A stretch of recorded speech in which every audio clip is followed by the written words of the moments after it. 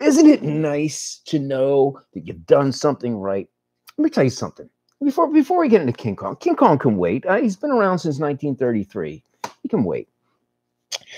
You know, there's a difference between intelligent people and geniuses. Not that I'm a genius, but I'm just saying there's a differentiation between different types of intelligence. And the people who are geniuses aren't necessarily smarter than the smart person. You know what the difference is? They have the same general IQ.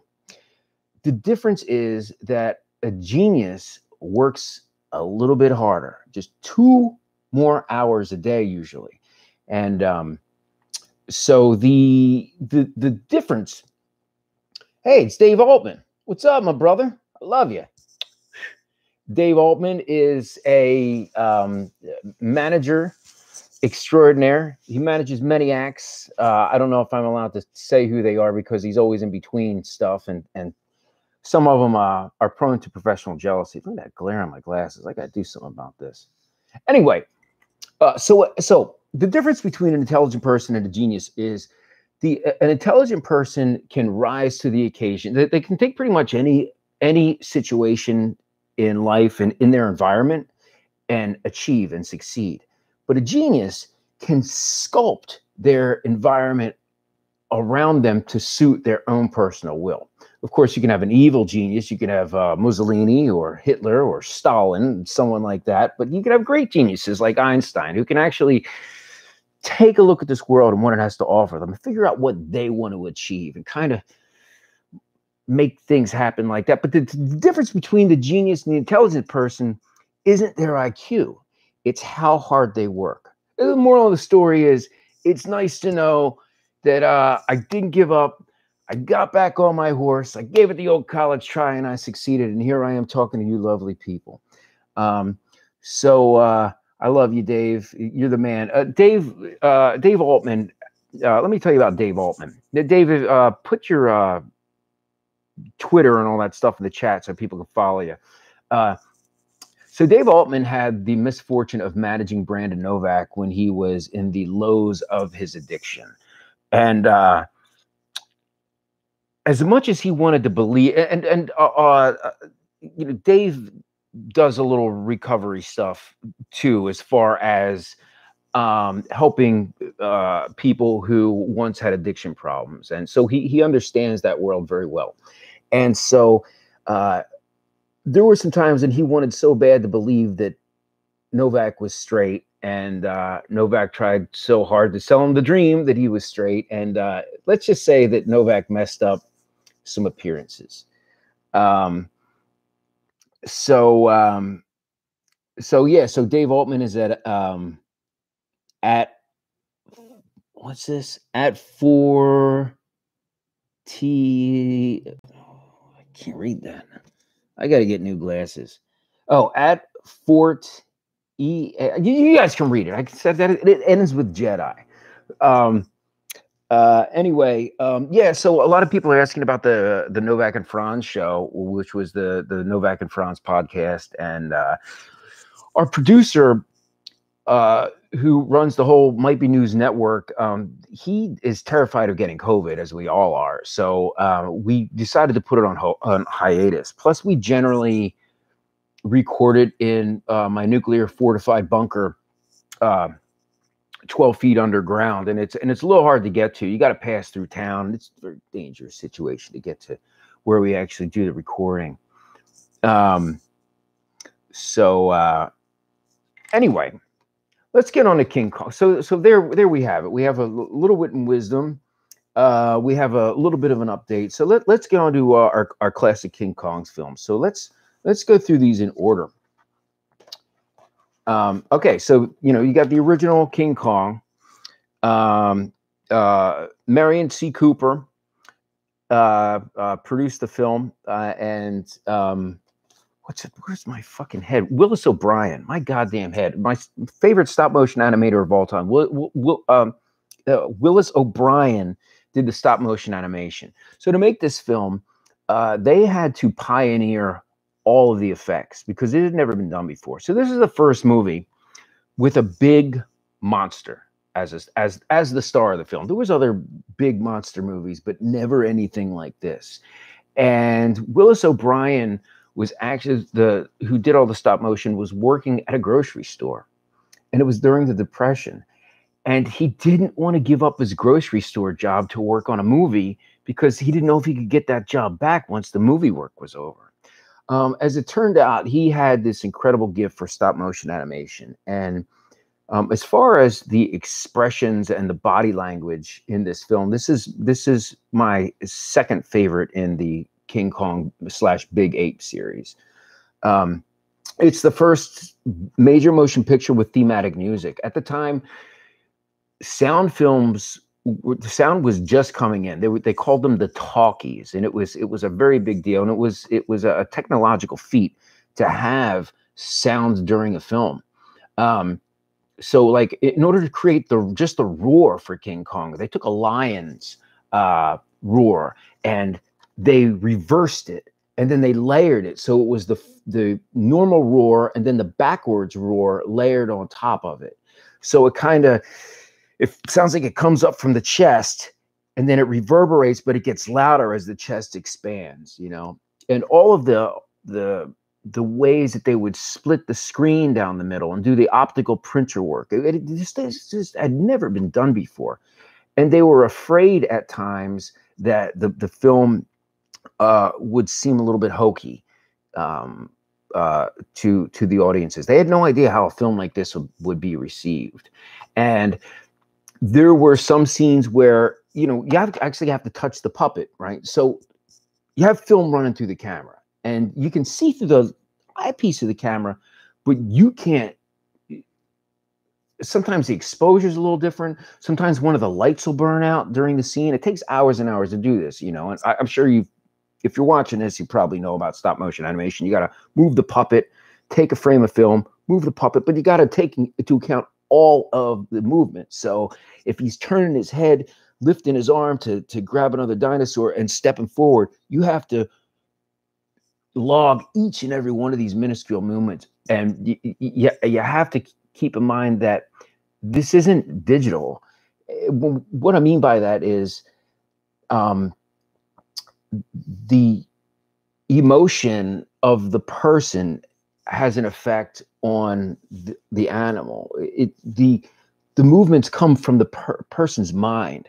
It's like a transference of the will. It's almost like a mass hypnosis done through these puppets.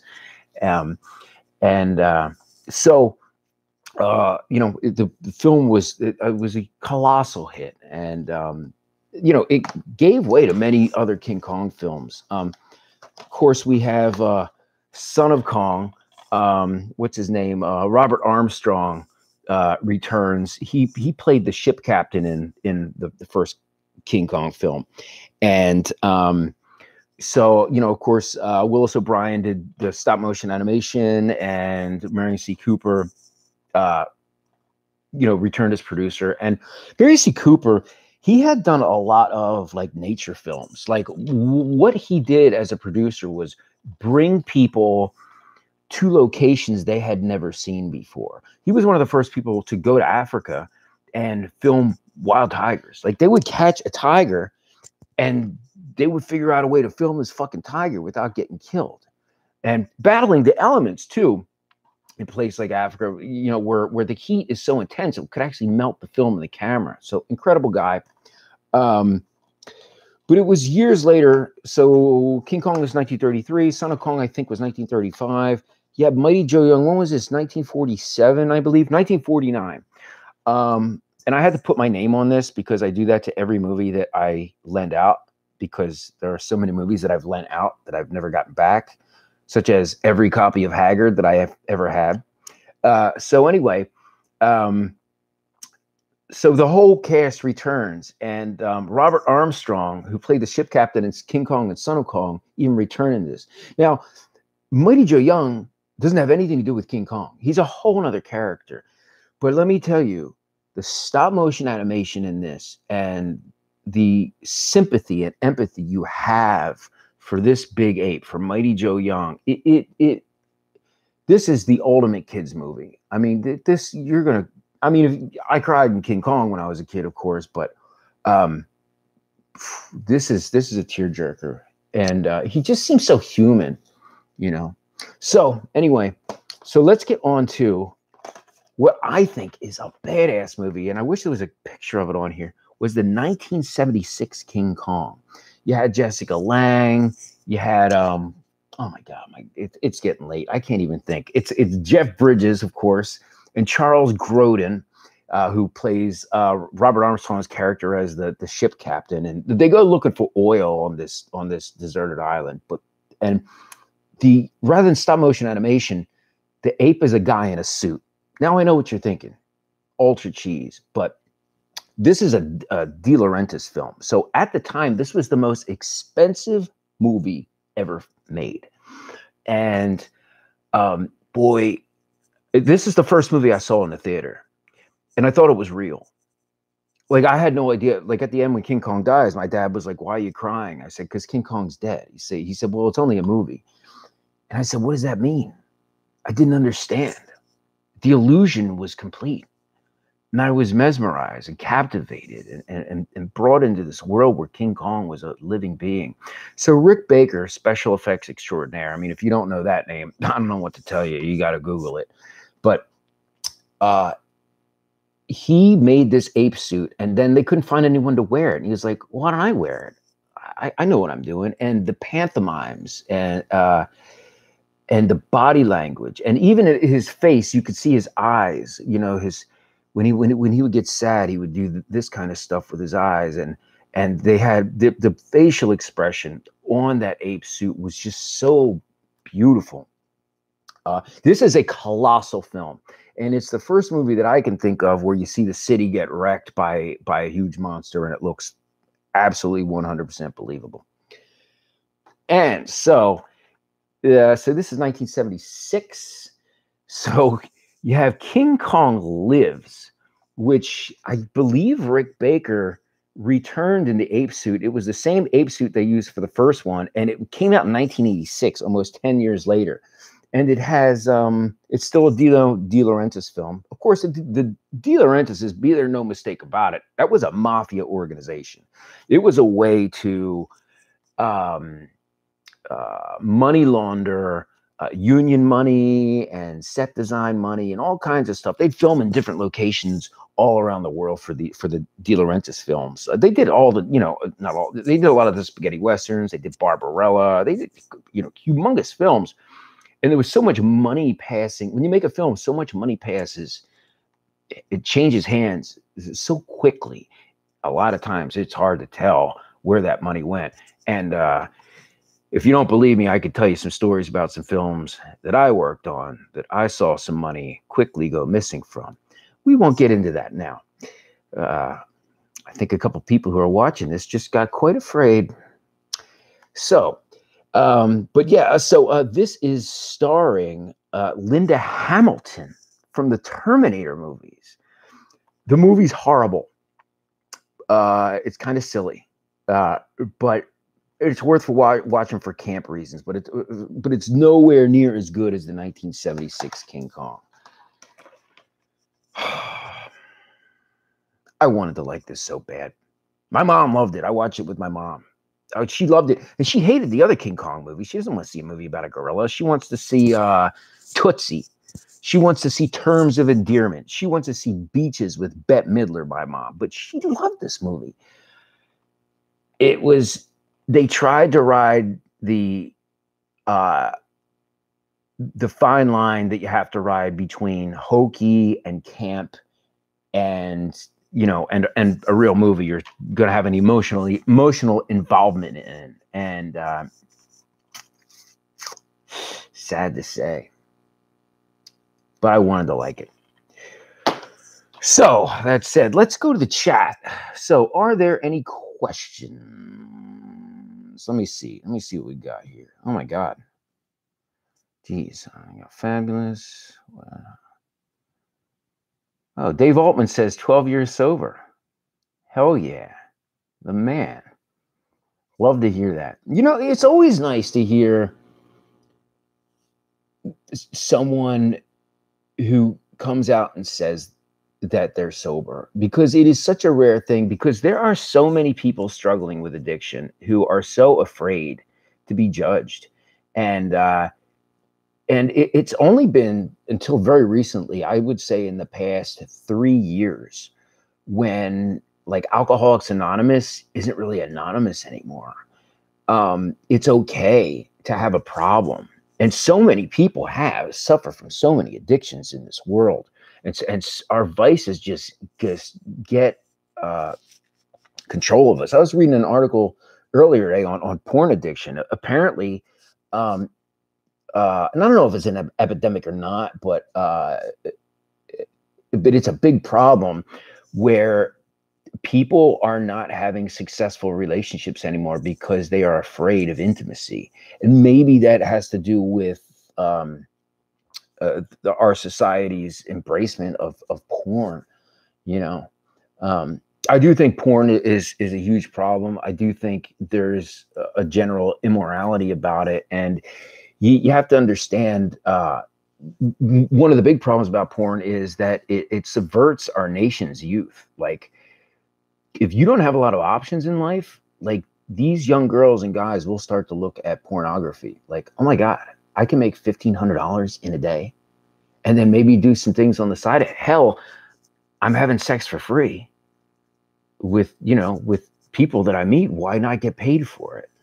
And I was looking at a list. I Googled a list of porn star deaths.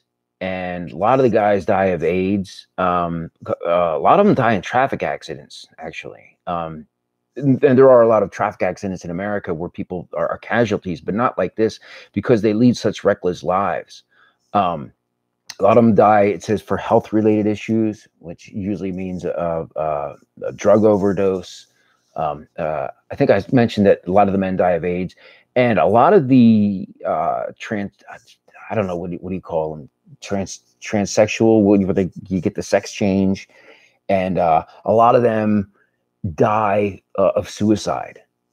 A lot of them end up committing suicide, and so anyway, there's a lot of problems with that lifestyle, and there's a lot of people who want to tell you that sex work is okay, and it doesn't.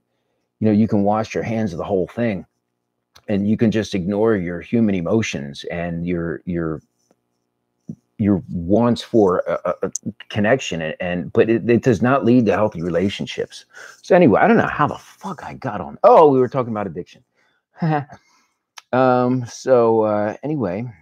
what do we got here? King Kong's fur was his wife's fur coat. Oh yeah, Dave. Yeah, that's true. That's true. Mary C. Cooper, I think, not Mary C. Cooper. Wills O'Brien, the stop motion animator. When he made the original 1933 King Kong, he went to the hardware store and he made the skeleton out of pieces that you buy from little ball joints that you get. I don't even know what they would use them for, but it's you kind of tighten up the joint on the ball, and then you can move it. It'll hold every time you move the animal. But how's it going to be furry over that? What's he going to have? So he took foam, and then his wife had an old rabbit coat that she wasn't wearing much anymore. So he took it, cut it apart, and that was King Kong's fur. I think there were 3 models for King Kong for the different scenes. One was a little bit smaller for scale. The bigger ones are always hard to work with, because whenever you have a bigger model, you have to have a bigger set. You have to have everything you make has to be bigger. So sometimes it's better to make them small. It just goes a little easier. But for those close-ups and the fighting scenes and stuff where you need a lot of articulation, you tend to use the bigger ones. So and I think one of them still has bits of the rabbit fur. Of course, that stuff decays over time. I used to have this house here was full of reindeer furs. I was like, oh, I'm so cool. I got reindeer furs. Because every time I went to Finland, I've been there 5 times, and reindeer it's a cattle there. They eat them. They use all the parts of them. It's part of their economy. It's delicious, by the way. If you like gamey stuff, I love it. But yeah, so I had fur over everything, over every couch. And it's like, I know that they treat these things. You know, I had a cow skin couch. I had a coonskin cap. You know, the raccoon skin with the tail and everything. Every time I get something made of animal fur, it just decays. The flesh rots or whatever it is, and all the fur falls out. And there's fur everywhere. So I gave them away. Anyway, Max Andervision. I know that name. What's up, Max Ander? I said earlier in the stream, I was looking at some photos. I came across some ones that you had sent me like 10 years ago. It was a fun day hanging out with you. Let me see here. Fuck yeah. Huge fan, says Eric Shores. Thank you so much, Eric. It's very kind of you. Oh yeah, Dave says Charles Grodin gets stomped. That's what. Oh, I wanted to get to that. So that's one of the cool things about, you got to get this version of the original King Kong. You can get some real cheapies. They're like $6 or whatever. So okay, you're gonna like this. So when they were making movies in the 60s and 70s, they would shoot many, many versions. Like, for example, Darren Miller, the former singer of CKY and the artist who wrote most of the songs and everything, you know, Darren Miller, a huge horror fan, he told me that there's like 27 versions of the movie Halloween because they would always film alternate scenes and stuff because some weren't really TV safe. So there's a scene when Charles Grodin gets stomped in this. And I always wondered, you see the foot come down, and you see the foot come into the camera, you know, from Charles Grodin's point of view when King Kong's stomping around in the crowd. He's like, ah! And then you see the foot come into the camera. But then when King Kong lifts the foot, you see there's only a hat there. So either, as a child, I was thinking, did he escape at the last second? Or did he just stick to King Kong's foot? Like if you ever stepped on like if your cat ever went to the bathroom, like right next to the litter box and you're walking around in your bare feet and then you step on that little piece of poop and then it sticks to the bottom of your foot. I don't know, maybe it was like that. But yeah, so they would film. So they filmed a lot of alternate scenes for this movie. And this is the only version with all of the scenes in them. The other ones are cut down to anything. And actually, that brings me to a great point about the original. So this movie was actually a lost movie. You read about those a lot of times. What is that? The Laugh Clown movie? Just like Lon Chaney, not Lon Chaney Jr., the original Lon Chaney in the 1920s. A lot of his films were lost. So a lot of times you'd have these studio fires, and a lot of the old films were made on nitrates, which was like highly fucking flammable. It was almost explosive once it decayed a lot. So in the original King Kong, so anyway, so you hear a lot of movies getting lost in big studio fires. You can see pictures of them, and it's heartbreaking because these are films that we read about, and sometimes there's little clips of them we'll see, but we'll never see them. We'll never see them. So anyway, in the original King Kong, 1933 King Kong, there were parts where King Kong was eating people and horribly brutalizing them. The one girl, he reaches in the window and he thinks he's grabbing Fay Ray. And as he pulls, he looks at her and realizes that's not her. And you know what he does? He drops her. And there's a shot of her falling from the camera, and she's falling and falling and falling and falling and falling.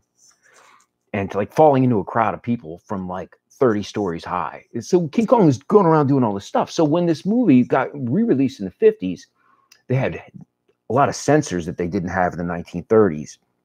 And so they started to cut up all the prints of this movie to air on television. And they cut up all the prints. Like there was no one in charge of making sure that there was a perfectly preserved print, as no one thought about that stuff back then. I recently went through that. Well, I can identify with that because I had to go through that when I had to reconform the CKY movies and transfer those to high definition. By the way, I got a big announcement I'm making about that very soon. I know I've been saying this for a while, but COVID fucked things up. Anyway, but yeah, I mean, there was no one. BAM sent the original copies out to people, like MTV and stuff. MTV was like, yeah, we want to air a clip on Viva La Bam. Bam would like send them the movie, and then they'd never send them back. Like, and I went looking for the movies one time. I'm like, where are they? He's like, I guess no one sent them back. I was like, man, do you realize that the best copy we have of these films is on fucking VHS?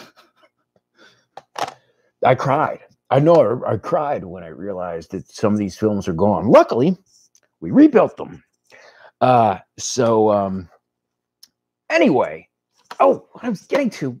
So luckily, they found a 16 millimeter print that someone had tucked away in the film can, and they forgot about.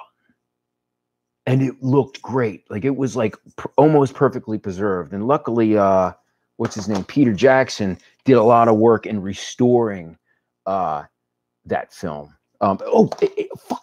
If you want, you got to get this version, the 2-disc special version of the original King Kong, because Peter Jackson, who made the King Kong movie that I'm not too crazy about, but it was, my mom loved it. He made like an 8-part series of how they made the original King Kong, and all the content together is like 4 hours of how they made the sounds, how they did all the effects. And he even recreated a scene of this movie that was thought to be lost, which was a snake pit scene. And not only did he recreate it, okay, so there was one still in Forrest J. Ackerman's movie. Sorry. Yeah, I got to show you something. Hold on. I just happen to have a copy right here because the magazine rack is right there. But so Forrest Ackerman had a publication called Best of Famous Monsters. And this was basically their first monster fan magazine in the 60s through the 1980s. And he did this right. He was here in Philadelphia, and he got hold of all these stills, and he would have people make these articles. Look, they would sell merchandise that they would make up in North Philadelphia. I mean, this was groundbreaking. The smell.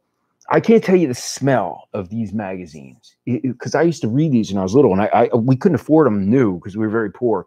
And God, that brings back the memories of my youth at the old comic book stores before comic book collecting was a thing. So anyway, Forrest Ackerman in one of these Best of Famous Monster movies had a picture of a spider, a puppet spider. And he said that was from a lost scene, spider sequence scene from the original King Kong. And it was a controversy, as no one even knows if this scene was shot. All there was a still and a little blurb, and some people claim that they saw it in one of the in the theater, and it was in a couple of the copies, but it was cut for time or something like that. But it's never been confirmed. So in this 2-disc special edition, Peter Jackson recreates the spider pit sequence, but he does it using the original technology that they made in this film. No. He doesn't do some CGI bullshit with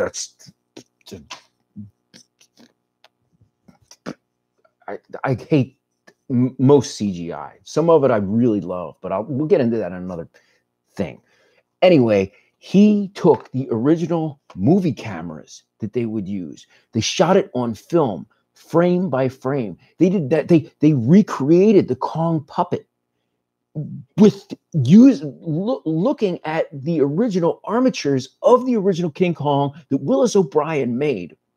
And they even used a rabbit fur coat, Dave Altman. They even used a rabbit fur coat for the fur.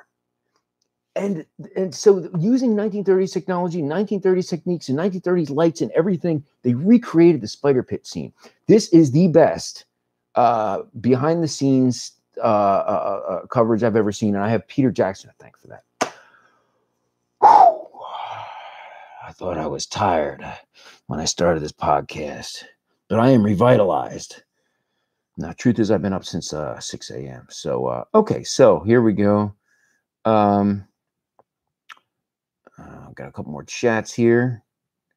Someone says I'm looking great. Sexton Hardcastle says I'm looking great. I appreciate that. Where do you rank Michael Mann? JT asks. He thinks he's the best of all time. Honestly, I'm kind of embarrassed. Most of my movies are old movies. I don't really go to the movies or what. Here, I'll show you. This is my office here. See all those movies? And those are double stacked, by the way. Those are 2 discs deep into the wall. And out of all those movies, I would say out of several thousand movies, I would say 30 of them are from the 90s on. So I'm a little embarrassed there, but I'm sure I've heard of his work. I'm just stupid. Corey Stack says she loves that I'm randomly on YouTube. You know, I'm going to do a lot of these. Like I said earlier today, like I was doing a live streaming video game thing, filming me playing Double Dragon. Like I would love to do a lot more, but I love the chats. You know, I still drink beer with hot sauce, Chinese Truck says. Yeah, I don't drink as much as I used to, you know, like I used to do that all the time when I would relax because we would, you know, at first I would do it just to have a couple beers and just to chill out. But then it became a thing where it's like, that's what I would do. I would drink beers and chill out. And I was just like, I just got fat and felt gross and it just felt so unhealthy, you know. So I like lost 20 pounds, stopped drinking all that beer, and I feel a lot better. Get a lot of exercise. I do boxing and kickboxing. Troy is filming, says, man, stop motion animation film. Awesome. I need to see this. I've done a little stop motion animation. I have some awards in it, as a matter of fact. International awards in stop motion animation. Me, Joe Franz. Am I going to see King Kong Godzilla? I can't not. I mean, I have the first one somewhere here on a really bad copy, but you know, yeah, of course I'm going to have to see that one. See, do a collection video. Yeah, I'm going to be doing a lot more video reviews. I think I kind of enjoying the way this is going. Double the fuck dragon pussy. Oh boy, these are going fast. Oh man, so weird question. Sexton Hardcastle says, so weird question. What was to kiss a good bam's ass supposed to be? What happened? It's a little vague question. It was supposed to be a movie that made money. But unfortunately, it got pirated the day it came out, and we could not. It was at the time when like you could not control pirating. Like there was no such thing as a fucking copyright strike. And there's the Pirate Bay and all that shit. And it was like literally overnight while we were making that movie, from the time we got it completed and the time we released it, within like that 2-month period, it became something that a child could do, was rip a DVD and put it on the internet. And there was a zillion of these sites, and Hollywood couldn't figure out what to do about it. I mean, you know, you had, you know, lawyers that are making, you know, $400,000 a year working for Paramount, trying to figure out how to get, you know, the new Mark Wahlberg movie off there. I mean, it was crazy. Yeah, I re-edited Ming Hags for the HD version. I actually cut a lot of that movie.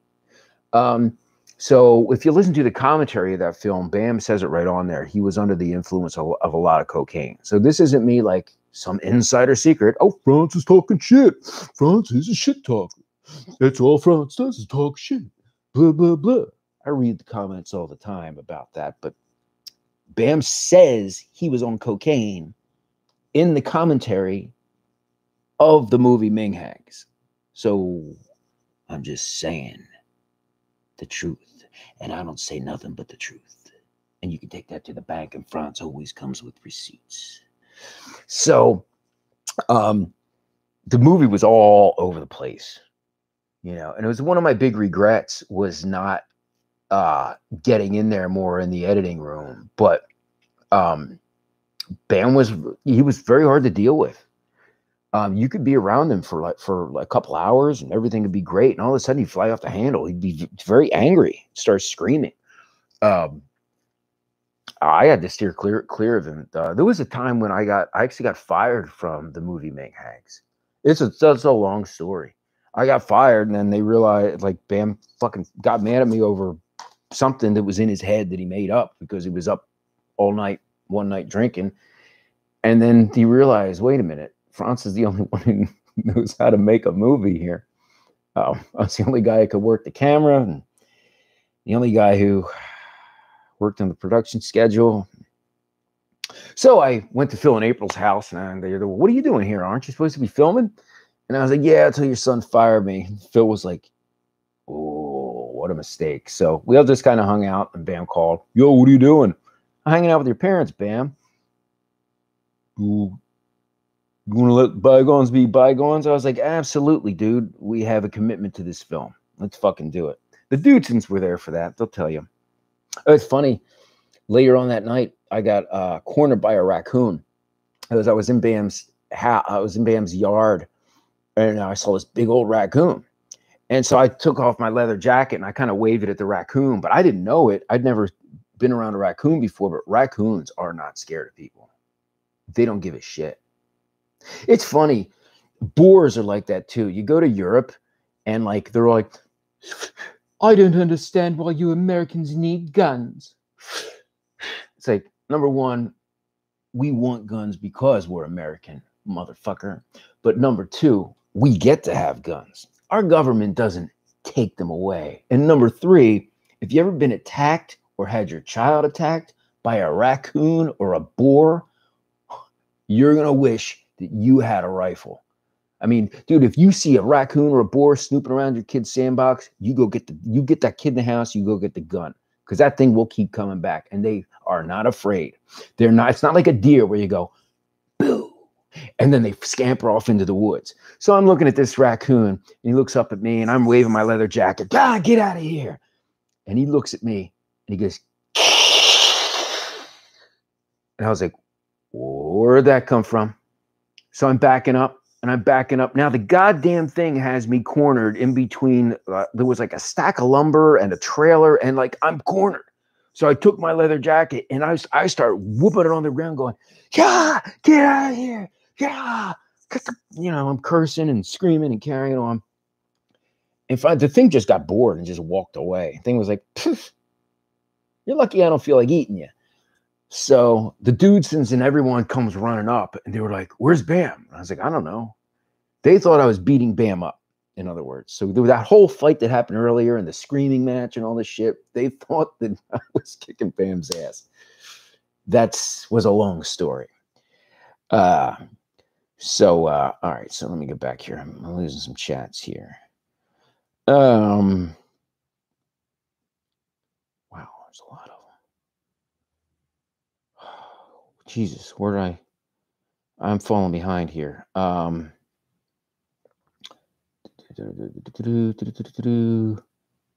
Someone, Chinese Truck says, you dropped a bomb on me, baby. I'd yell, but I'm in Philadelphia and my neighbors will call the cops. CKY 5 is rumored to be in the works, but we'll have a different name. Probably a rework of I Needed Time to Stay Useless. Dude, I'm going to say it right now. If you think I Needed Time to Stay Useless is coming out anytime soon, maybe I can talk about that another time. It's a whole story with that film, but yeah. Now, I'm a couple days away from announcing it, so I'll just say it right now. We do have a distribution company for the CKY films remastered. And so these films that are remastered, now they were on Danger Cats TV. The problem was no one went to Danger Cats TV, or they just didn't care about it. It was a valiant effort by those guys. Like, I really do applaud them for trying to have their own platform. But I mean, most startup companies don't work out. It's not anything bad on them. It's just one of those things that didn't work out, because at the same time, COVID came out and everyone just signed up for Netflix. Disney Plus came out, it's like $6 a month. It's like, I could put that towards my Netflix, just really to watch the CKY films was their big attraction. Plus, the problem was they weren't broadcast in high definition. Like they were only broadcast. They were very compressed. They tried.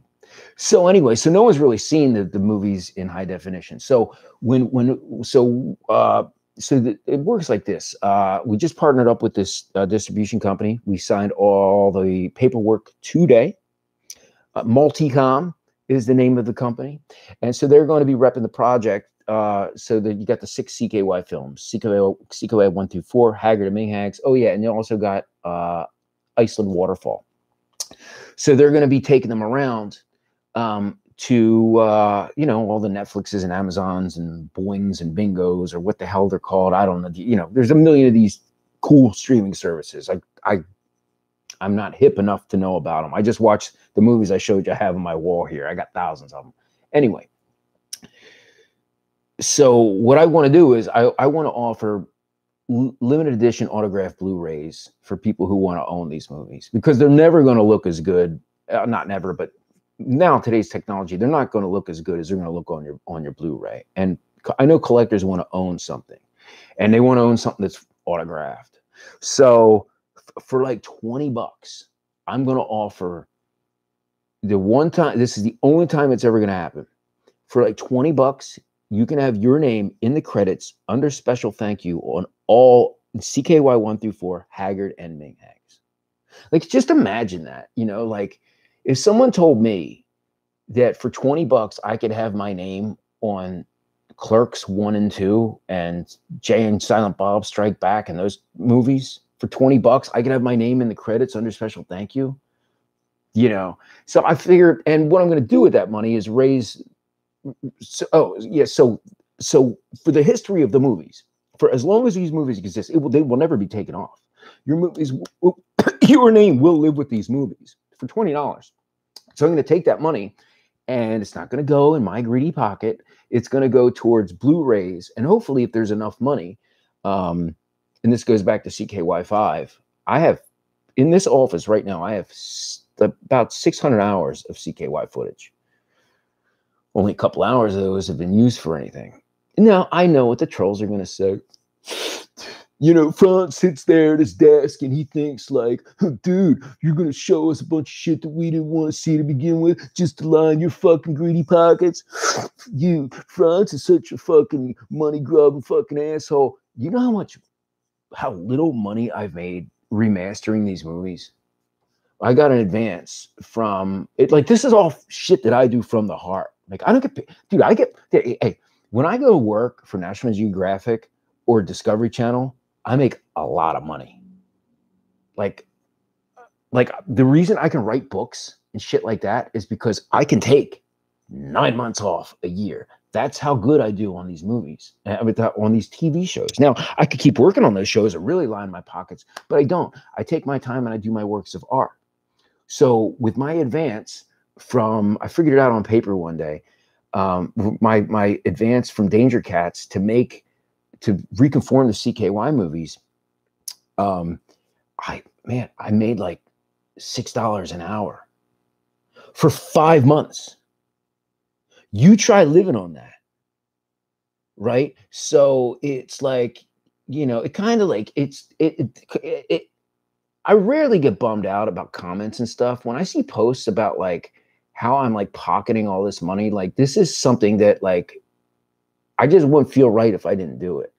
The CKY movies have always meant so much to me. It was a very special thing that I was involved with, and I wouldn't feel right if I didn't preserve these movies for future generation. And like most of this shit, like all this shit, I live in this cool house, and I'm surrounded by cool things, and like but when I don't care about dying, like when I die, I'll be dead. Like look, I got all these original Mad magazines from the 1960s and 70s, and like I got a lot of cool things in this life. But when I'm dead, I'll just be dead. Like I don't care what people will think of me. But I want people to have these CKY films forever. And so that's where my heart is at. So anyway, so when we do the CKY release coming up, and people get a chance for $20 to get their names in the films, you know, they deserve that credit because that will help me perpetuate these movies. So like I said, I'm going to make the Blu-rays, gonna get them signed and offer those. And then if there's any money there, I will release unseen CKY footage. Whether I make money or not, you know, and if I do make money, cool. I don't think I will. But anyway. Oh, I wanted to shout out a very dear friend of mine. Boy, and her name has changed several times, so I'm not sure what it is. It's Cat in Color or Color Cat. They're my friend on Twitter and Instagram and stuff like. No, I don't even think she's on Instagram. Anyway, this person, Color Cat, reached out to me when I was making these when I was reconforming the CKY films, and I get I get a lot of people who contact me on social media and they say like, hey, I'd really like to be involved with something you're working on. And a lot of times it doesn't work out because a lot of times I'm not looking for anybody or whatever, or they don't have a skill set that I actually need, or maybe they want, but Cat was a soldier, and Color Cat sat with me for those 5 months and helped make these films. And, looking at every shot, looking at raw footage, finding the raw footage shots out of hundreds of hours of footage and reconforming the films with me. And so if you notice, Color Cat in return was I rewarded her with director of a cool title, which is all that I had the resources to do. But boy, anyway, shout out to Cat. I love you. You have a very special place in my heart. Anyway, I am really getting caught up on an emotional joyride. Let's get through this. It's time to bring this thing to an end here. Let's see if there's any closing thoughts. Now that we've done our King Kong expose.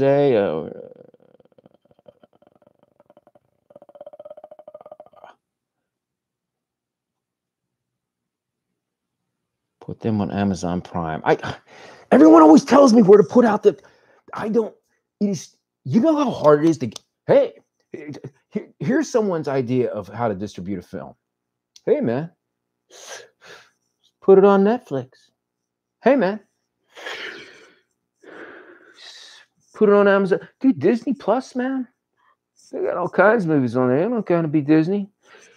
They don't take your calls, dude. Like, you need to know somebody who like is like one of their brothers or lovers or something. Like, I'm just some dude who writes books and makes movies. Like, I'm not some high tier Hollywood big shot. Like, I don't, it's you can't just call and say, hey, I got this movie.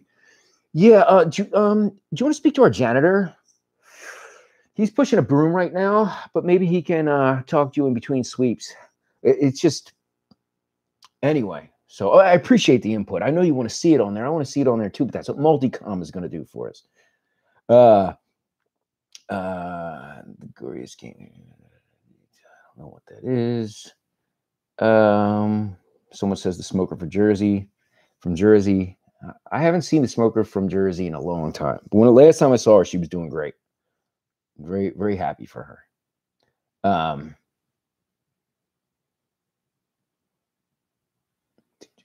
Hey, Fright Club says you'll do it for me. You've got some films on there. Hey, man, if you can get us a deal, please reach out to me.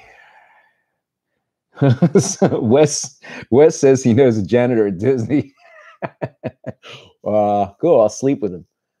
Maybe we can get somewhere with this. Do I still connect with Jess? Yeah, I just saw Jess the other day over Bam's house. I was filming some B-roll stuff for the Novak movie, the Novak documentary. Okay, well, it looks like I think it's time to cut out because someone's asking, where is Deco? I think I will do. There are so many. There's so many. Conspiracy theories. Let's talk about Deco and let's talk about conspiracy theories, because this is so very important for you to understand this. And it's just fascinating when you think about it, right?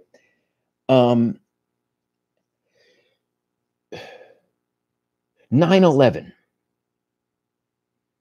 For the first time, America has on we see a building fall in free fall, and something about it doesn't make sense.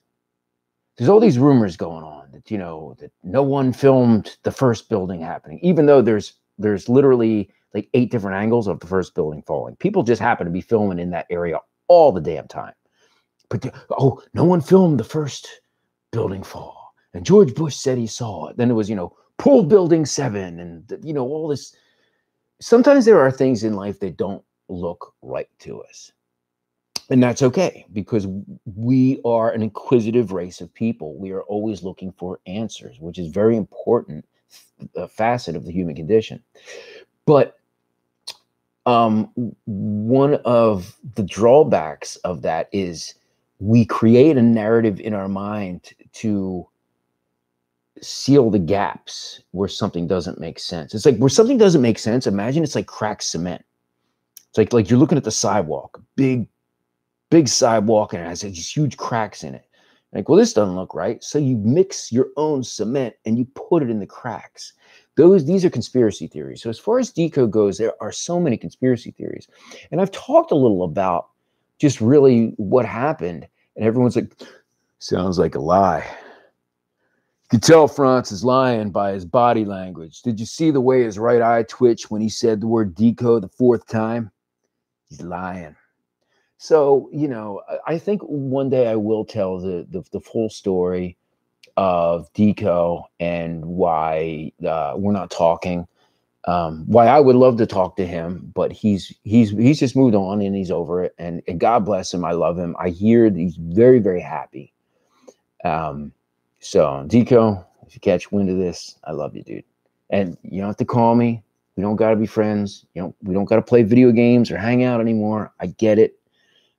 But I want you to know I love you. So that's it on a very emotional note. It was an emotional night. It was a hard night. And so I'm going to end this stream now. Thanks again for watching. Please tell your friends and keep your eye out for more stuff. And I love you. Bye-bye.